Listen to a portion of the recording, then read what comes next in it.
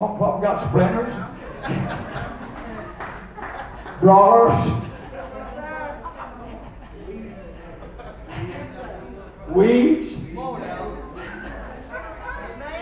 Yeah, about that. We've lost it. And the Baptists ain't going to get it back. They never did have much of it to start with. The Methodists didn't believe it, didn't know how. All they do was pew. A little water on their fingers. They didn't baptize you. Sprinkled you. Well, if I want to get sprinkled, I'm going to go out in the rain. Hallelujah. I said, sprinkling ain't going to be a baptism. And real baptism ain't even all around no more. You know what real baptism represents? If you've been saved and God saved you, when you baptize, it means it's like somebody dies when he dies. You put them in a casket and you put them down into the earth. Well, that's what water baptism is. Like you die, and when you baptize, you go down in the water.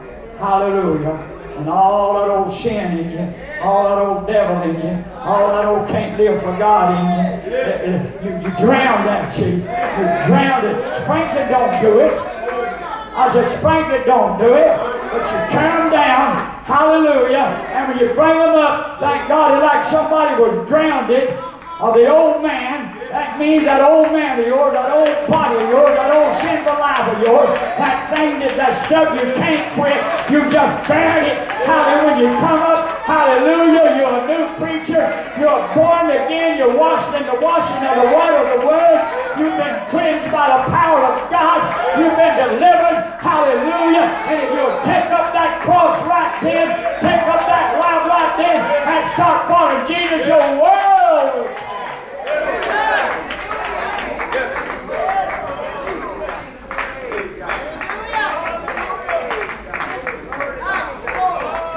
Put no bouquets on me. I've been out here 60-something years. Plus, spent 4 years in jail for a bunch of liars. You know?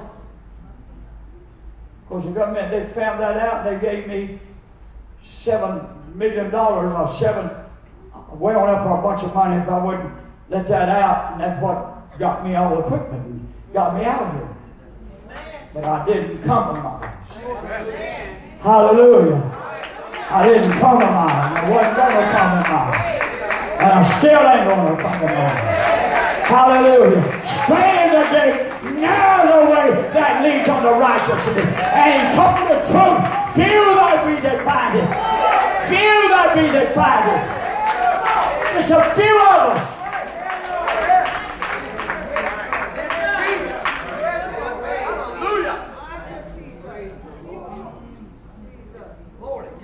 Thank you, Jesus. Glory. Glory. Hallelujah. What a Savior, what a Savior. Thank you, Jesus. Thank you, Jesus. Oh, hallelujah. And I started to say, I'm glad I don't dip snuff. Let me spit it everywhere through my rock balls. Don't you feel the Lord? And this is 1 Peter 2:14. Thank you, Jesus. I'm going to start a little higher. Submit yourselves to the ordinance of man for the Lord's sake, whether it be to the king or supreme, or unto governors as unto them that are sent by, and for the punishment of evildoers, for the praise of them that do well. For so is the will of God, that with well-doing ye may put to silence I can't pronounce that word, of foolish men, as free, and not using your liberty for a whole of evil, or doing what you want to. But as the servants of God, honor men, love the brethren, who fear God, honor the king. That means the leaders. Servants, be subject to your masters with all fear, not only to the good and gentle, but also to the forward.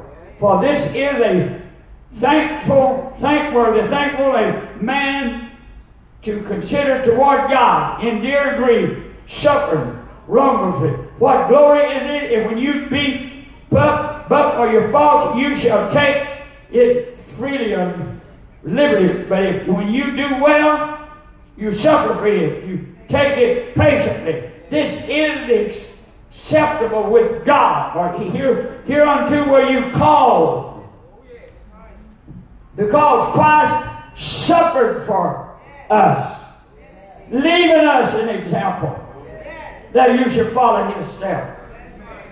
Leaving us an example. Think about that. Jesus left us the way. That's what if you want to call it persecution, but they ain't stopped me. They ain't going to stop me.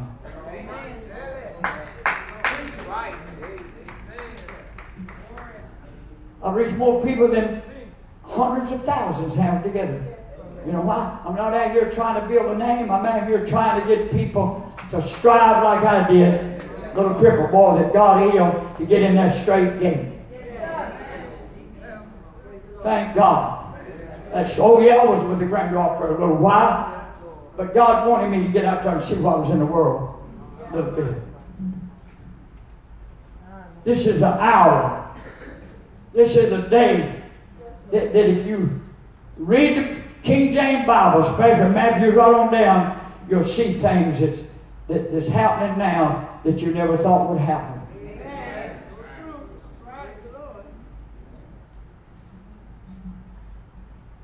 You know, when God made man, he didn't make man not to have nothing to do with one another. Back when God made man in them hot countries, me kind of man couldn't stand it. That's the reason most of the African people came from them hot countries. You know why? From growing up, because they didn't have no electricity there, and that's the reason they could take it, but we could. But we're all the same. That's the reason they found out later on down, they used to want to give one another blood, but they found out that if anybody needs the blood, our blood is the same in everybody's land. You know, if my blood is your blood, my blood, you need my blood, and I give you ain't going to have a little white boy. And if I need your blood, I'm not going to have a little black boy.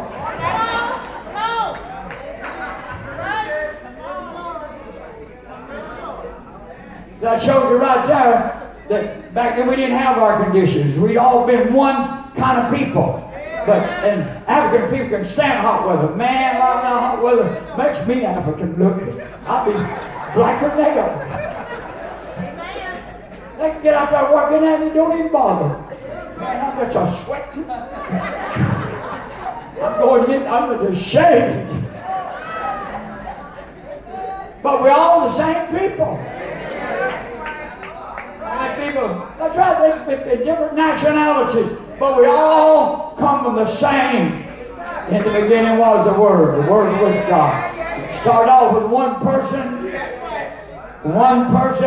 one woman, one man, started the whole thing a little over 6,000 years ago, and this time, hallelujah. I said hallelujah. But we all, we don't need to criticize or feel like somebody different night. We don't have nothing to do with it. We're all the same people.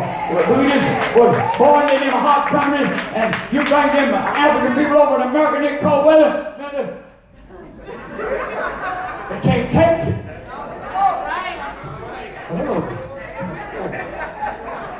Didn't have no heaters, didn't have no air conditioning, didn't have no fans.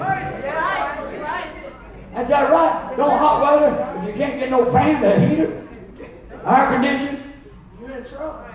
It's hot. You're looking for some shade. It's hot and you can't take it. But we all started out in the beginning with one man and one woman. Go back to the beginning of Genesis. One man and one woman. We all came from Him. Thank you, Jesus. That's why we don't need to get out here and down one another. I've had so many more devils test out. How do you get us? Most all the people you preach with them, they call them African. I call them African people myself. The black people said, "Aren't you afraid?" I said, "You're going to catch something?" I said, "I done caught it." And we look like the same blood. I said, "I just went over in them hot country where I had to be black. I was over here, we had to be." But it's hard for African people to get in freezing weather. Still is. Back then we didn't have all these air conditioners and have all these things to make our rooms warm in the wintertime, cold in the summertime. You know, the air conditioned be cold, and then you had the heaters that would put out heat in the wintertime when it's cold. Hallelujah! Glory! Glory! Thank you, Jesus. Well, that's where it is spiritually. It's time for us to realize God don't have no million churches. Hey, one way, one Lord, one faith, one baptism. The Bible said so. One Lord, one faith, one baptism, one God.